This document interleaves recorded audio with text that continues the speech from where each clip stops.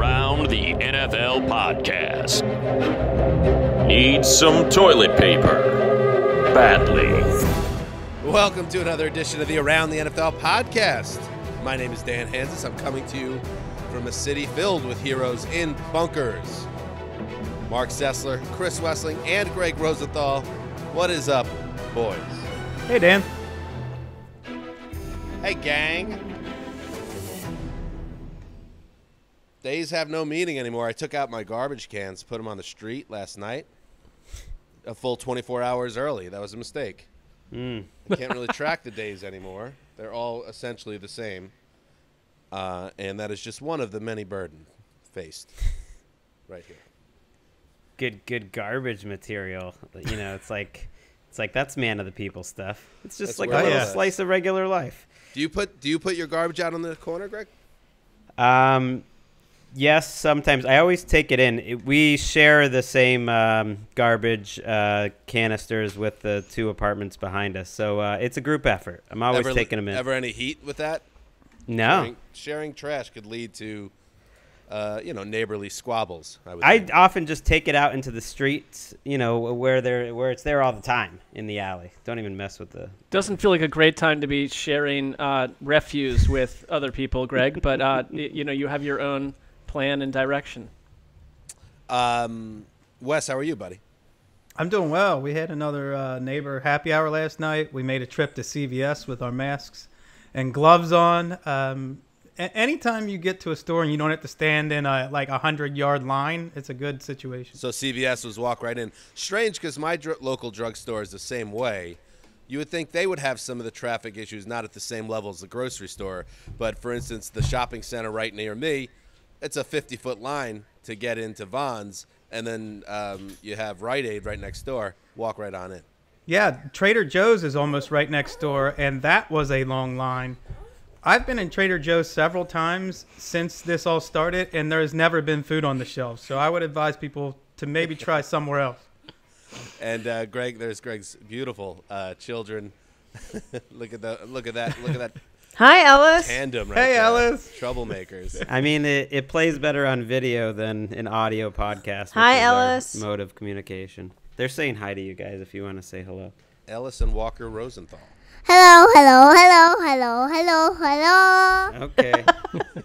Bye-bye. Bye-bye. Gaga, gaga, poo-poo. Oh, wow. A little potty talk in a big spot. A young Howard Stern in the making. Wow. A lot of poop, Greg. lot of poop talk over here. Poop talk's huge with the kids, man. They Oh love yeah, that. they love a lot of poop. They're A lot of- learning about their bodies. Why would it not be a lot topic of writing about poop. Speaking of Howard Stern, Tom Brady gonna be on Stern next week, which is suddenly free for all listeners. I'm curious to listen to that. Brady is going on Stern? Wow. He is April 8th. I saw them, and apparently whatever Stern is on, they've made it free to all listeners. So Yes, they have. Yeah, I am serious, really excellent. curious because he's gonna get some stuff out of Tom. Howard is I'm a Howard fan going back 20 years. He's really softened up, even in the last 5 years or so, I'd say, with age, and moved away from reputation and how he built his career. And he's really put a lot of focus on the celebrity interview angle. I think he's trying to massage his legacy a little bit here in the back end of his career. So I don't know if we're going to get if Howard Stern interviewed Tom Brady 15 years ago. First of all, Tom Brady's not going on the show. Second of all, it's going to be a very different line of questioning. So anybody that's expecting some type of raunchy, no-holds-barred interview with Brady, you might be disappointed. But it could still be a very good interview because Stern does his prep, and he's very good at that. I'm not that interested in any, him diving deep into the Giselle relationship or not. I mean, that'd be fine. What about Tara Reid? You want to know I bet a he'll little bit about get the some Tara Reid stuff. relationship. He'll bug him about his actual relationship with Belichick in a way that maybe he'll actually get some answers. Yeah, and he'll That I need can help. Stern doesn't know anything about sports, but he has guys on his team like Baba Booey that should be able to help out. That's an important interview. We've been waiting all that's along cool. for Baba Booey to get to the bottom of this, and it feels like it's a perfect pairing. There you go.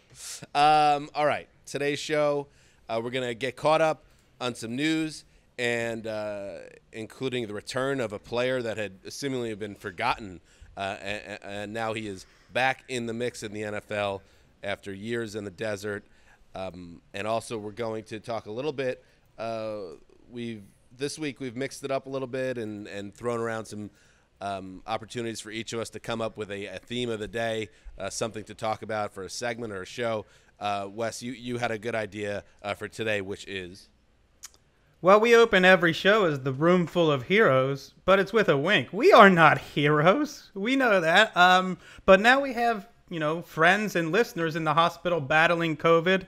We have healthcare workers dedicated to fighting the virus, and some of them are listening to our podcast during downtimes between those shifts. We're finding out what heroes really are, so we're going to talk a little bit about heroes today.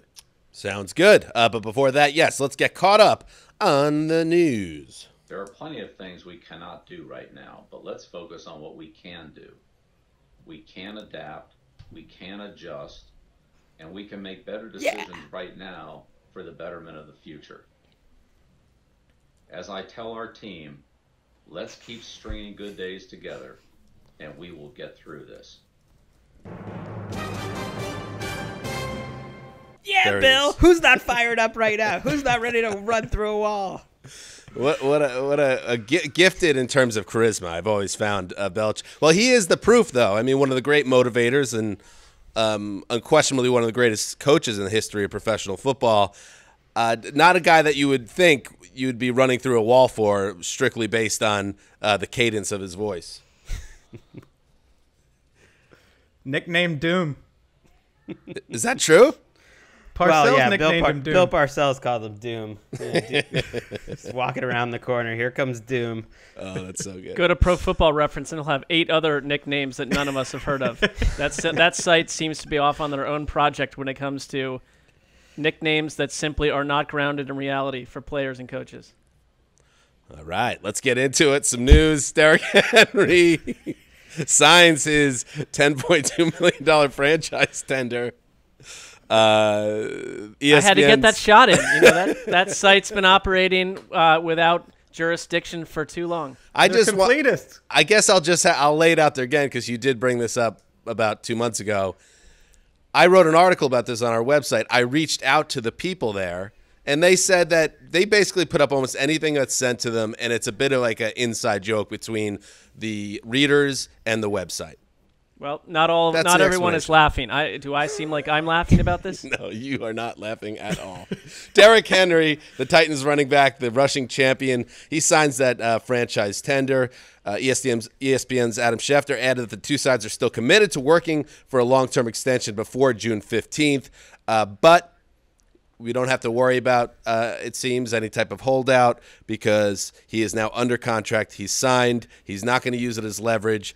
And, Wes, it is a tough situation on some level for Henry because when you look at what other skill players, other playmakers in the league are making compared to what he's going to make this year potentially if he doesn't get that long-term deal, it stinks, but it's the way of the beast. Yeah, every once in a blue moon, you'll see a player under the franchise tag maybe draw a hint of interest around the league, but this is not the offseason for that, first of all. And he doesn't play the position for that, secondly.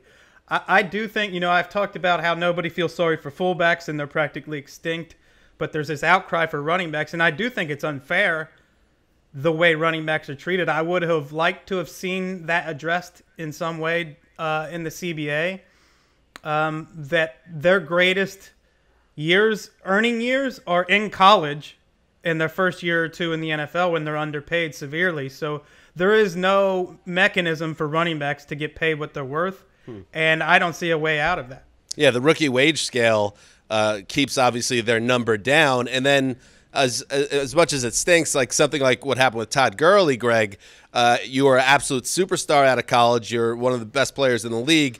So the Rams say, all right, we're going to rip up that contract and pay him like a superstar and make him a cornerstone. And then that blows up in their face. So that just is yet another caution sign that it doesn't seem like getting paid as a running back is something that's coming anytime soon. Yeah, it's unfortunate. I think it's just market dynamics. Same thing with inside linebackers and safeties, depending on the position you play. But him signing it got me thinking, all these players are signing their tag early. And I do wonder if because there's so much uncertainty out there, they want to theoretically lock up the money. And I've thought about free agents that are out there right now, like Jadeveon Clowney, whether they're starting to get a little nervous because what if the season is delayed? What if it affects your salary moving forward? What if the NFL doesn't pay all their players this year? Do you want to lock in your contract? Like, it's complicated, but there's reports with the NBA that some of their, weekly salaries might stop sooner than later. And that has to start playing into the minds of how all these deals are getting done. And you love this stuff, Greg, with agents leaking stories to further contract negotiations. First thing that came to mind when I saw the headline that Clowney's dropped his price a couple $1 million, that seemed like a situation where, despite the report that we heard that Clowney might wait till training camp, Clowney probably would rather figure out a way to get paid sooner rather than later in this climate, and just in general, everybody wants to get paid rather than be left hanging. Right, you get a signing bonus, and who knows, what if in 2 months they start talking about delaying the season or something, and he's just unsigned? That's money you're not getting back. Well, I think what's different about Clowney is we know he has an injury history. He's got a microfracture knee surgery, and that is the type of thing that your own medical doctors are going to want to check out before you part with $20 million a year. And last note on this, Henry, again, $10.2 million if he doesn't get the deal done. That's what he'll make this year. Just for some perspective, Robbie Anderson, a perfectly fine wide receiver, but by no means a star, just signed a deal with the Panthers that is essentially a one-year, $12 million deal. And if you can tell me that Robbie Anderson is half the playmaker and as important to his team as Derrick Henry is to his, something's a little bit off, but it doesn't seem like we're getting a change anytime soon, considering the CBA just passed. I would wonder if you're plugged in and you're 15, 16 years old and you're seeing this. I don't think the mindset at that age is just thrive at whatever you can do well, but why become a running back when you probably have the athleticism to play a different type of position, or why stick around until you're a senior unless you're clogged up by a bunch of people starting over you? Get out of college as a freshman or sophomore. I mean, how else do you maximize your earnings and hit the NFL at a different age? It's going to create some sort of reaction from human beings choosing that career. When a career dries up, money-wise, people make changes. So are running backs just going to accept this for the next 20 years? Please. Let's move on. There's something about your asides today, Mark, that are humorous to me. I'm just trying to throw a comment in when I can. I don't know. It's like I don't deal with you guys got the financial stuff down perfectly. I enjoyed it. What? It's that like day 28 of just I just wanted to talk. I wanted to get back in. No, and I do believe that. It's like if I were like a star running back in high school, Okay, but I could play that. multiple Okay, now we positions. get it. We got it. Go play cornerback.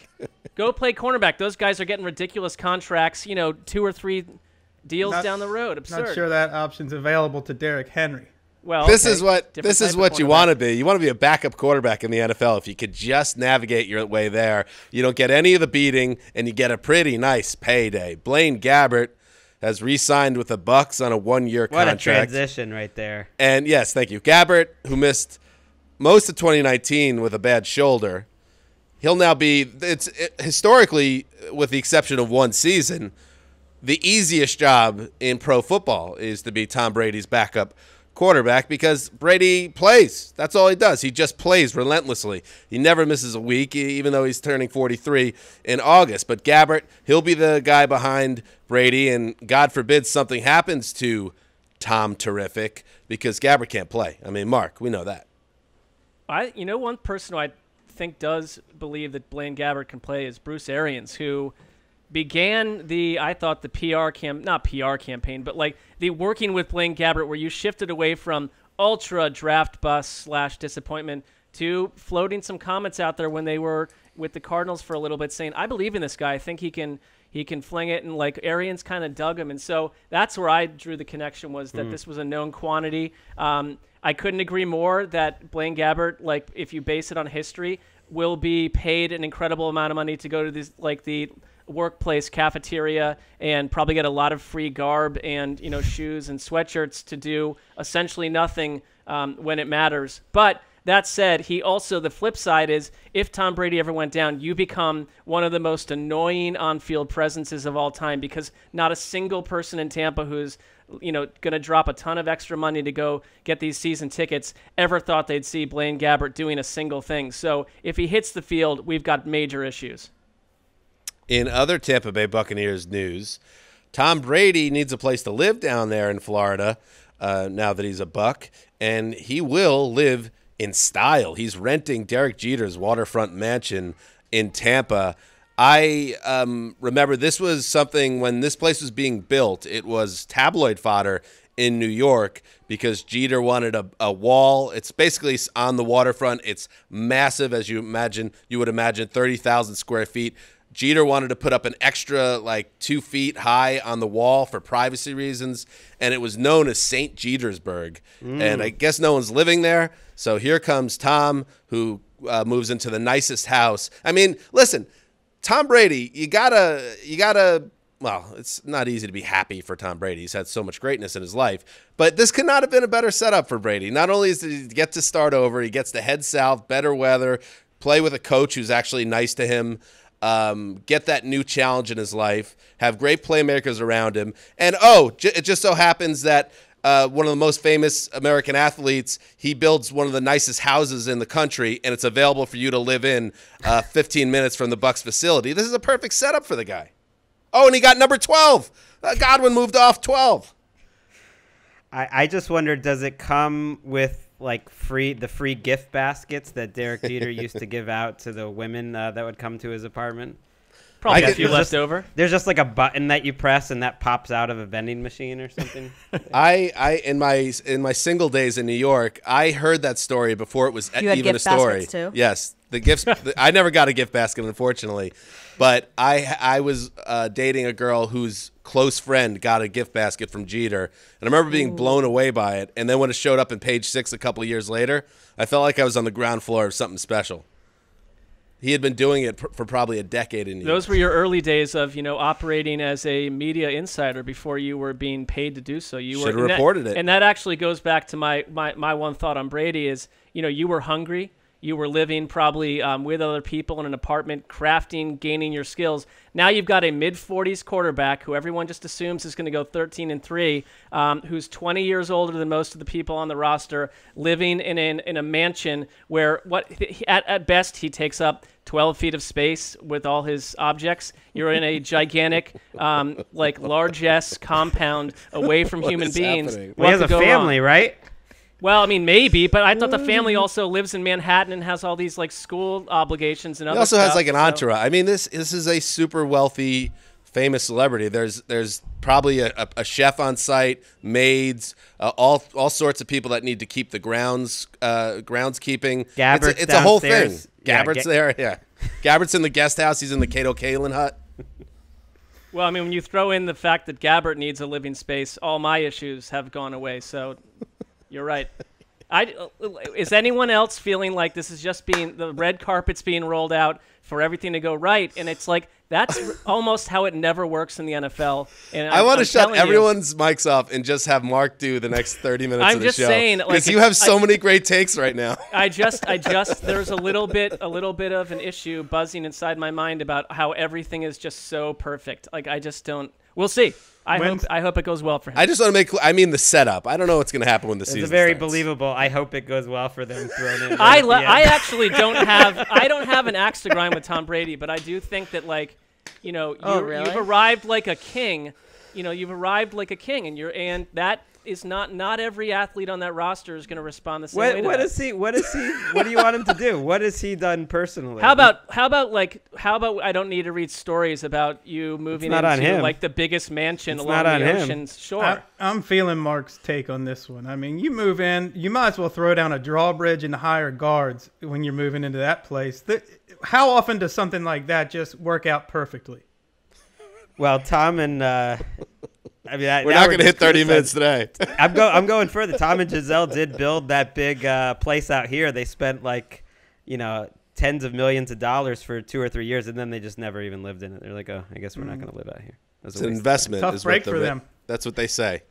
That's what they say. Real I think estate Dr. is Dre an moved investment. in. I just love that, literally a week ago, Mark went on and on and on about Martha Ford's massive estate and how he'd do anything to live there, and now he's Tom Brady in this castle. Well, the distinct the point of departure there is that benefits me.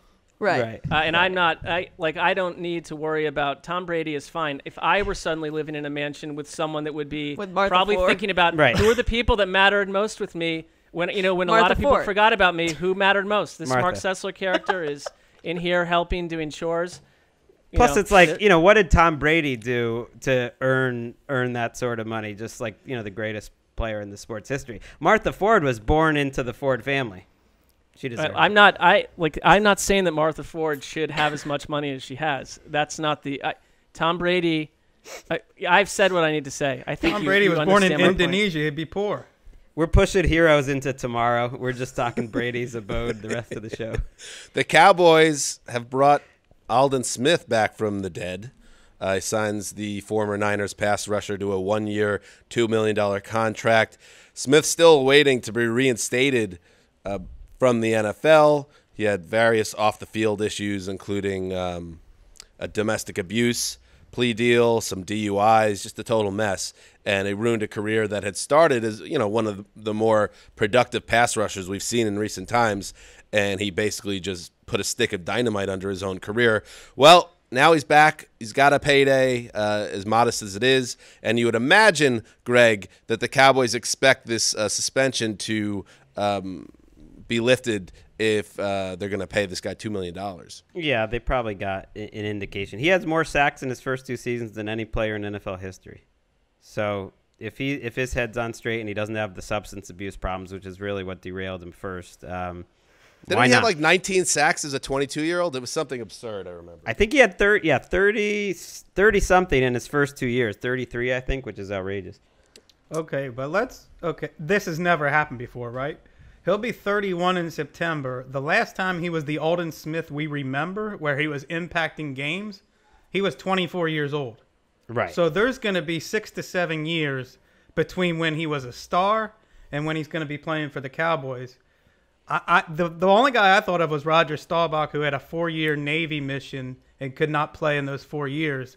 I can't remember anybody taking 6 years off or 6 years between major impacts in the NFL. There's no guaranteed money in the deal. So for the Cowboys, they probably look at it as like there's zero risk from their perspective. Who was that troubled Jaguars receiver that came out about 7 years Blackman? ago? Justin Blackman. Yeah, I remember when he was having his issues, one of the reports that eventually came out was that one of the reasons why he wasn't getting a second shot beyond his off-the-field issues was that he had been away from the game for so long that seen as something that guys just can't come back from. If you disappear, it doesn't matter if you're still physically in your prime. It's hard to get back that burst and explosion you once had. Aldon Smith, that's going to be a challenge for him, you imagine. Yeah, no doubt Aldon Smith has been, working out nonstop in the space of time that we've not seen him on the field. Based on what we know, I feel like it's got to be a 24/7 get the body right operation. Mission. Speaking of doom, I mean, well, I mean, if he makes the team, I'd be surprised. Debbie Downer. I mean, I'm not rooting for Aldon Smith, to be honest with you. So if your premonition that he might be 370 pounds is true, that's I don't fine. think that. I just like it's like suddenly we're going to lose him for 3 months to a soft tissue injury. I won't be stunned.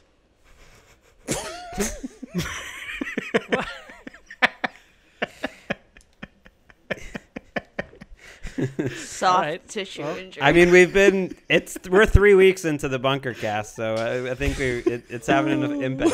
Mark, you're killing me today. Tyrod Taylor, he's the front runner to be the Chargers starting QB in Week 1, and that's coming straight from the horse's mouth. Anthony Lynn, the head coach of the LA Chargers. Here's what Anthony had to say on Wednesday. I brought him in last year, and I knew that if we needed him to start, if something happened to Phil Rivers, since departed, not dead, he's on the Colts now, then he could go in and start. I'm very familiar with Tyrod. I would say right now it looks like he's in the driver's seat, but no position is final until we get to training camp right now. Coach speak, Wes? Yeah, I think anytime a coach leaves himself an out, there are plans to use it at some point. So to me, that he's leaving himself an out. That door is open. How is Cam Newton, Greg, not a better option here? It makes no sense to me, but it really sounds like they're not interested in Cam Newton. The out, I think, is that they're going to draft someone, whether it's with the number 6 pick or whether they move up to draft someone. I think they're drafting someone with that pick. I'm with you, and I Anthony Lynn's fascination with Tyrod Taylor tracks back to the Rex Ryan Bills, and I think it's, to me, it kind of vibes Jacoby Brissett. Like, we like this guy, we like this player, but without the full year of Tyrod Taylor, it may never happen. If they don't pick a quarterback or move up to get the quarterback they want in the draft, would anyone else not be shocked? I would be shocked. Shocked. That's what they're doing. So this is just, this is whistling Dixie in case everything goes wrong. Well, if they don't have much time to practice, though, I could see Tyrod, like when he was with Baker Mayfield, starting early in the year. You miss the whole offseason. It's tough. He's been in that system, and then they bench him in week 4. And finally, some college football player news. Mike Garafolo of NFL Network reports that Alabama quarterback Tua, with the hip injury, underwent another medical check and received, quote, overwhelmingly positive, close quote, news. He has fulfilled all medical obligations, rap sheet, ads, and it just seems like this guy's going to be a full go. Maybe, I guess we've heard that it might be a situation where he could be a potential redshirt guy as they want to ease a gifted first-round prospect into the NFL mix. We'll see how that plays out. But in terms of teams having a reason to be concerned heading into draft day, Mark, it seems like Tua is in the clear. Yeah, I mean, the reports are pretty glowing, and I think we can trust how the process went, and it opens the door. And at this point, anyone like knocking down what will be a franchise exciting team-altering quarterback because of an injury that's fading away, I don't know what that team would be. It just seems like all bets are on for the Dolphins or someone else to come grab this guy. That's what's happening in the news. Actually, one more, a little developing news. So let's head to the studio for some developing news.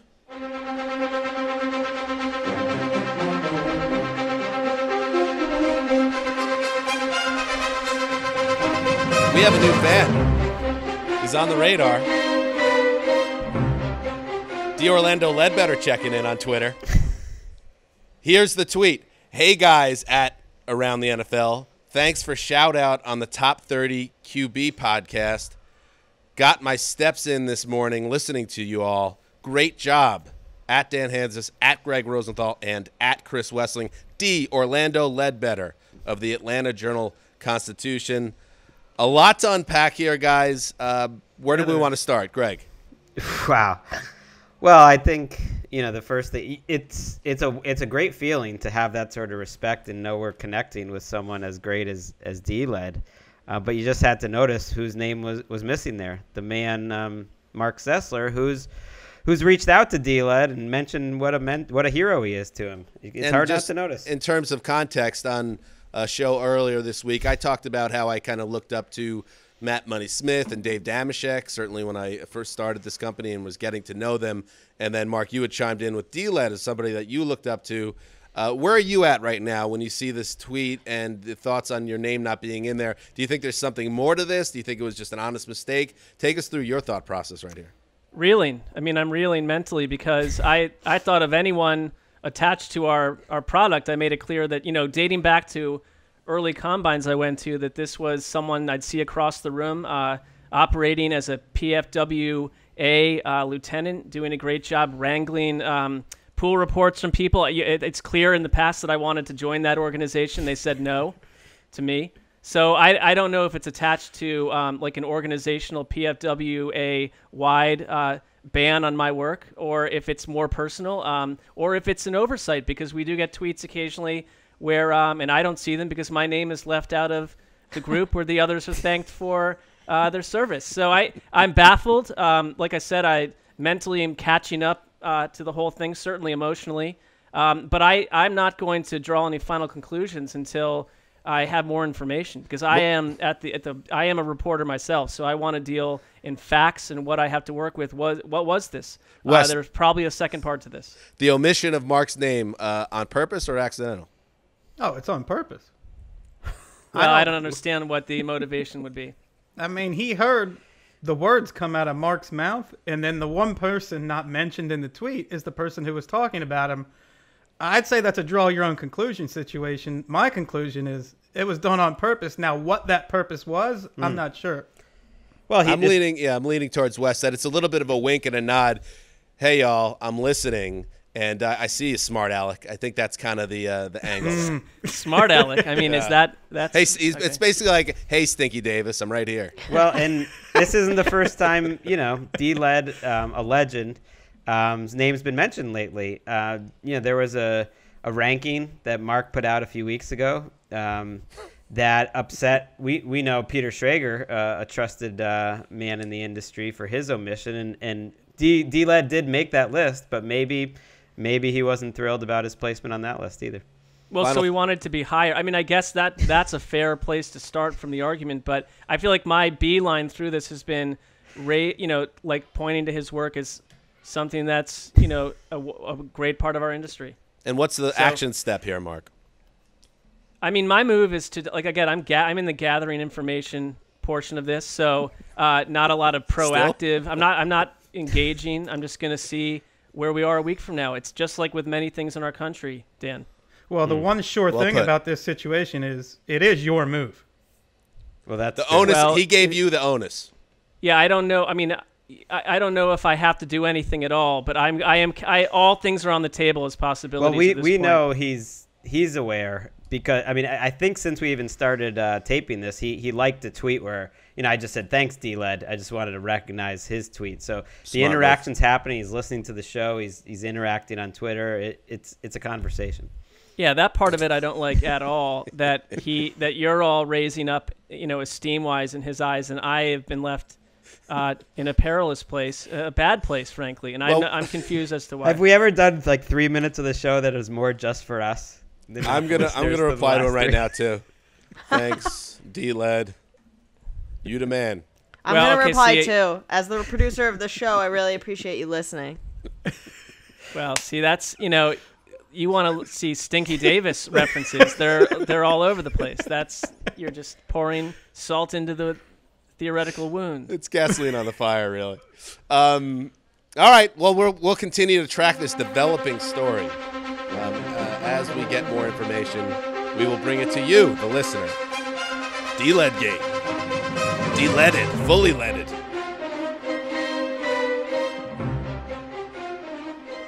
All right, Wes. Let's cut the funny business. Let's get real. Go ahead, Wes. Take it over. Well, this is a sports show, and I think I would start out by saying picture the closing seconds of a tightly fought championship game. Basketball, football, baseball. The camera inevitably finds some 10-year-old bawling his eyes out. Because at that age, you worship your sports heroes. You want to emulate them. You go out in the backyard. If you're my age, you literally pretend you were Michael Jordan or Pete Rose or Johnny Bench. If you're younger, maybe LeBron James or Lamar Jackson. And Freud would say we're fixating on ideals of masculinity as we try to develop our own identities. And eventually we grow out of that phase. And with the exception of some generational icons like a Jackie Robinson or a Muhammad Ali, we tend to shift our focus to heroes who take a personal risk for the common good, often while others remain passive. That's what a hero is. And it's a concept that's deeply valued across cultures. The earliest campfire tales gave us stories of heroes, sort of like modern lighthouses, helping us find our way in the dark, as long as we look out for them. And the key to heroism is a concern for other people. It doesn't happen in the absence of compassion or self-sacrifice. I know you guys all remember the Stanford prison experiments. Psychologist named Philip Zimbardo. He noted that there is a banality of evil. Under certain conditions and pressures, ordinary people can commit acts that would otherwise be unthinkable. And after 3 decades of studying evil, he became entranced with the flip side of that coin, sort of a banality of heroism where anybody can be a hero. 99% of us come out of the womb with the potential for both good and evil, depending on circumstances and character. Think about your greatest your favorite films, TV shows, theater, literature. You place a human being in a crucible and see how he or she reacts. Circumstances shape our lives. And you don't need to be a superhuman to be a hero. Many heroes feel sort of a moral tickle in their brains where you can't ignore it anymore. It keeps grinding away at you until you act out on that. And I think a lot of us are reluctant heroes. The bell curve has villains on one side, heroes at the other, and a bunch of us as bystanders in the middle. And to me, this is where the experts come in. We live in a country with a steep history of anti-intellectualism, and it's getting worse with the prevailing sentiment across cable news that my ignorance is as valid as your knowledge. So I want to take this time to thank our scientists, doctors, nurses, some of our greatest experts. I'm here today because of their expertise. If I had been diagnosed with esophageal cancer in an earlier generation, this podcast would feature Dan, Mark, Greg, and an attractive female in the fourth chair. And I think right now, while I'm crying out for more attention for our experts, we have a leadership vacuum. We have top-down chaos right now during the coronavirus pandemic. We have a governor of Georgia who said just in the last 24 hours, we didn't know until these last 24 hours that individuals could infect people before they ever felt bad. We knew. Some of our experts, some of our politicians did not know, but our experts did. And I think one good thing that we're seeing coming out of this is that ordinary Americans are filling in the holes of that leadership vacuum. And I think about a guy who's been on this podcast, Zach Goldman. And he's a hero to me. He has been apoplectic about Americans congregating in public for the past 5 weeks, stressing the importance of flattening the curve, thinking beyond yourself, showing compassion, that even if you are not showing symptoms, you can carry this disease and it can affect other people. Zimbardo,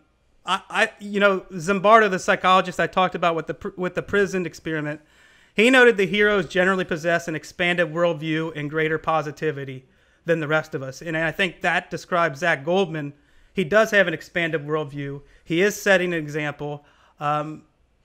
He engenders wisdom and respect for expertise, truth-telling, and compassion. And I think that that's what we need from heroes, because heroism is a chain. When we see other people doing it, we do it ourselves. So I want to put Zach up as a hero and see if any of you guys have heroes. Well, Zach is, definitely an enlightened dude. And I think the more people that take this as seriously as Zach is, the better. Unfortunately, that hasn't necessarily been the case, going back to a lot of things that you're saying. I think it's maybe on the nose, but it has to be said that all the medical professionals that are out on the front lines here and don't have enough supplies, don't have the necessary protection, are completely overwhelmed, and it's only getting more and more overwhelming with each day as we approach the apex of this. It's frightening, because if we lose these people, what happens after that? That's part of what makes this really scary. And my mom is retired now, but she was a registered nurse, and she used to tell me stories when she was working in the ER. That is not an easy job in the best of times. That is a unforgiving. The hours are difficult.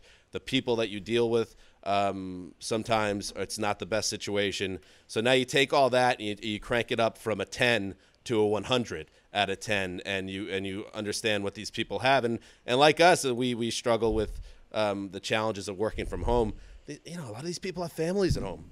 So that to me is really where I think people need to keep these medical professionals in mind, because they don't have the choice to stay home, and they are putting their lives at risk. Yeah, it's well said. Like in Italy, which has been hit, per capita probably worse than anywhere. I think 15 to 20% of their cases of coronavirus are healthcare workers, and you're starting to see that here too. You're starting to see that in a lot of these public jobs. There's more, police and firemen with COVID-19 in New York than entire states have. In New York City alone, than entire states have. And so they're on the front lines. But it really stands out to me, like, what's essential and not essential in these times, and how many of the essential jobs are some of like the lowest paid.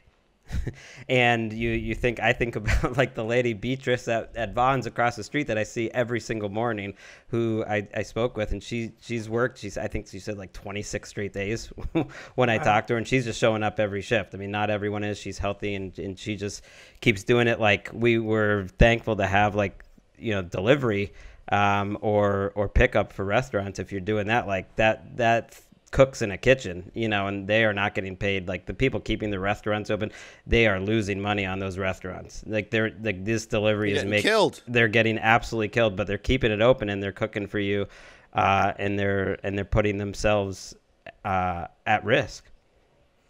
Yeah, I would add to that just that you guys mentioned CVS, and I feel like I've used CVS as a gag in the past, but I've been there like every day because I don't want to do the long line grocery store thing. We're lucky enough to live in LA where you can, with a nice tip, have groceries delivered to your house on a 5 or 6 day lag, and so we've used that just based out of not wanting to spend hours doing that. But going into CVS, I've seen 2 or 3 of the same people that are logging insane long hours there, not getting paid well, but they are providing essential services. We're talking about like people's medicine. We're talking about there is still water there, that kind of stuff. But another thing that hit me a little bit more personally, because I think that we're talking about these people that have been put in this tough position. I think a lot of school children and children in general who don't have the worldview that we're talking about that many heroes would have, where you kind of get the larger struggle. Their world's very small. They have a lot of fears that they don't really enunciate or are able to even kind of unpack. And when we found out the kids were going to be home for at first weeks and then probably months, in our house, we were very concerned. We have been told, and I'll just be real about this, like by our pediatrician, that our children are, in quotes, active, which is a code word for a lot to handle. And they are delightful, but the other side is when we've got into trouble, it's when we've had too much cabin fever. And so our success in the past has been to get everyone out of the house and go do lots of stuff and split them up and then bring them back together. And there's none of that. And so we were very concerned, and as were many other parents, just with the overall combustible nature of having kids home where parents are trying to work. My little boys, and I think this is true with a lot of kids I'm seeing, have adjusted really well, and they've been adaptable and super positive. And they've kind of surprised me. And I think sometimes like a heroic quality is you didn't really know if you had it in you or someone else close to you has it in them. And I'm kind of thrilled with how it's helped our family, because they've been kind of at 7 and 9 really stepping up to be teammates versus just serve me this and that all day long, but logging on like with their homework and seeing 15 or 16 other kids in a Zoom chat room who are also doing the best they can and trying not to just give in to fear and not knowing what's happening to America. Credit to them, because I can't imagine being a child of a certain age where you realize that how much the country has changed. Maybe they don't understand, but if they do, they're handling it better than a lot of people I see on Twitter and adults in general. Ellis found out yesterday, my daughter, that school's canceled for the rest of the year. I mean, you could have sent her to the moon. She was this is the best right. thing. Best thing. Part of it they like. Some of the aspects are quite She's delightful 8, from inside the house. Yeah. The innocence of youth is on wild display during this entire catastrophe, because the less they understand of the real world, the better. And they're really getting to hang out with their family and their mom and dad, who are the coolest people in the world, when you're in the age of my kids and you're the age of your children. So that's a cool thing. Anything else you wanted to add, Wes, before we say goodbye? Is there anything Ricky wants to add? Oh, Ricky, sorry. I just want to echo the sentiments that you guys have been saying. I mean, I'm just blown away whenever I go to the grocery store, and like you said, Greg, people are still there. And it's like the people that get paid pretty much the lowest on the totem pole, besides, healthcare workers, are the ones that are literally keeping us all alive. I mean, the grocery stores are open. They're there. They're happy. They're trying to make people safe. I think the airline workers who are showing up with masks and whatever to get people to where they need to be for safety, like essential travel, I think is so brave. A lot of these people can't afford to take time off. And I just feel so fortunate that we're able to work from home. We're not worried about our jobs. Like, there's so many people and so many families that are scared right now. And it just like gives me a totally new perspective and appreciation when I wake up every morning. Like, I want to do whatever I can to help. And it's just, there's only so much that someone like me could do. And I'd like to say that like a lot of people I'm seeing on Twitter, like I don't think it's all necessarily about money, but I think a lot of people that are like, hey, if you're a waitress, like let me send you a $20 tip to go get your coffee or whatever. I just feel like to see all these people like coming together to help other people. And like Wes, you said with the whole top down thing in our government, like I do feel really discouraged sometimes about humanity and how people think and how people feel. But there is a positive that comes out of this. I think the reason why I was attracted to this topic is because I have a serious craving for some semblance of leadership right now. And you can find all kinds of definitions for heroes. There is not one definition, but what they do have is they improve lives and they inspire positive change. And heroism is really the high watermark of human behavior. So for me, that really nourished something that I needed to be nourished to read about heroes and think about heroes. And where you're reading it, it sticks out to me is often in these newspapers. And I've thought a lot about journalists the last couple of months, like how invaluable and like heroic some of the work that journalists are doing. Like I think back to a couple months ago, the reporting from the New York Times inside of Wuhan during what at the time seemed like an incredibly dystopic future that no one could possibly imagine. And I was like, I can't believe this is actually existing in the world. And now, it's come to us. It's not, quite as draconian, I guess, as what happened there. But you see the reporting from whether it's the LA Times or New York Times or wherever, like the people that are out there doing that reporting, it really is a public service, and it's not easy, and they're putting themselves on the line too. Okay. And just one final thought I had.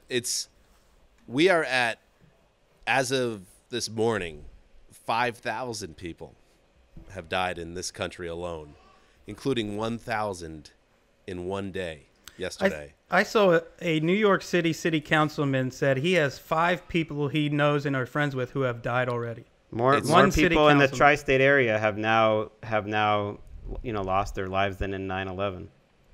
I mean, that is outrageous. My family is all based in New York. Where I come from in Rockland County, as of yesterday, there were 1,400 confirmed cases, which is more than 33 states. My sister lives there, her husband, her 2 kids, my brother. So it's very scary. And I just wanted to shine a light on one of the victims, and people that know me know that I love music and I love alternative rock. And one person who died yesterday, in fact, was Adam Schlesinger of Fountain of Wayne. He was the songwriter.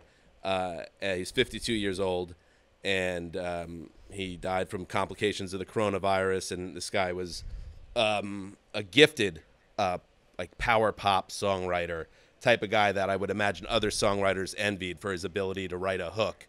And he wrote for movies, he wrote for television, he wrote for Broadway, and he had one kind of big radio hit, which was Stacy's Mom in 2003, that a lot of people know. But if you actually want to listen to some great alternative, like post-grunge alternative power pop, pull up like a greatest hits of Fountains of Wayne, and remember this guy that way, because he is just an example of how people are getting struck down, and it doesn't really matter how old you are, and it's just so sad, and it's going to continue to mount, the numbers and the amount of people that are going to die. And I think that is the one thing that me and I think a lot of people are not really able to fully process yet, of how many people are dying right now. So I just wanted to mention him and end the show by playing out one of his most well-known songs, which is actually from the movie That Thing You Do. He wrote the song, the title song from that movie, and it's one of his more beloved compositions ever. So I thought that was great stuff from everybody there, and everybody listening that has reached out to us and said Thank you for doing it every day. Well, I guess this is just doing our part to kind of help during all this. And but obviously, like Wes said, yeah, there are actual heroes involved here now.